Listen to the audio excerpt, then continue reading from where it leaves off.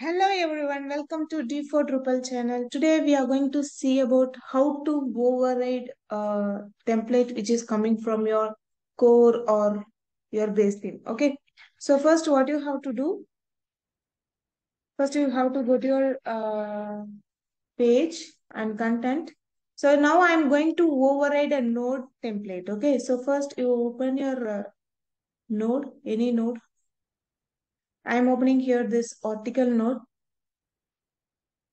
and when you inspect here,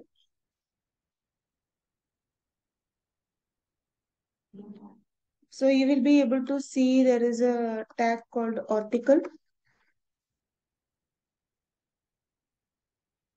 So this is the article tag, so which contain all your node data. And this article is coming from Olivero theme node.html.quick file here. So these are the hook suggestion we are having for the file name. You can create any name. So when you select a file name to override, you have to uh, make sure you have selected the correct pig name. Okay. So here it is suggesting you node hyphen hyphen 51 hyphen hyphen full means. So it is taking this node ID. Okay. So when you want to override for all this is, I think this is basic page. No, this is article. So when you use this file name node hyphen hyphen 51 hyphen hyphen full, this will work only for this 51 node. It will not work for other node which is in the article content type. So when you want to do the alteration for all the article content, you should not select the first two one. Full represent the view mode, for which view mode you want to override this particular HTML tweak.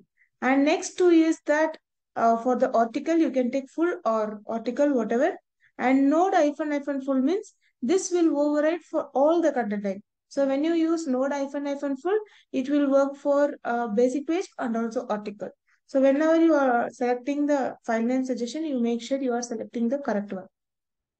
So here you can use node.html.twig, that also will work. We'll do both here and show you how it is working. Okay. So this is my custom theme which I created. So in previous video I have posted how to create a custom theme. So this is the my info file, and here I am using Olivero theme. That's why here you will be able to see the node HTML is coming from the Olivero theme. Okay. So in your template, here you have to create a new file called node.html.twig. So once you created, you need a content for it. Okay. So first, next, what you have to do, go to your website folder and then go core themes. In themes, I am using Olivero, so I am opening it. And you have to go to template, and it is coming from template content folder. So go to content folder and open that node.html.twig. And you can copy paste the full content what it has. Okay. So once you add it, you can whatever alteration you want for this particular HTML you can do. I'm just adding one p tag here. Added sample text for testing. Okay.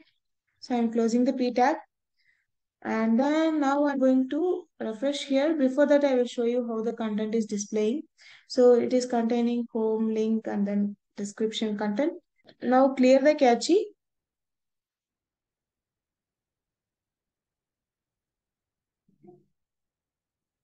So now cache cleared, and here you can see the text which you added in your twig file, it is coming. So this is how you have to alter the any twig file which is coming already. So when you inspect now and when you see the node file, you can see this is coming from custom theme, not from the core Olivero. Okay. And you can use node hyphen hyphen full also. When you rename, you can use node hyphen hyphen full, and then now again go there, clear the cache. Now cache is cleared. So when you see here, you can see the template file is taking from node hyphen hyphen full.html.twig. So this is the article content, and we are fetching the pick file from our custom theme. Okay, this is how you have to override your template with the file name. To enable the file name suggestion, I already posted a video to configure your development environment for debugging for theming development. So you can check out that video. I will add that in the description.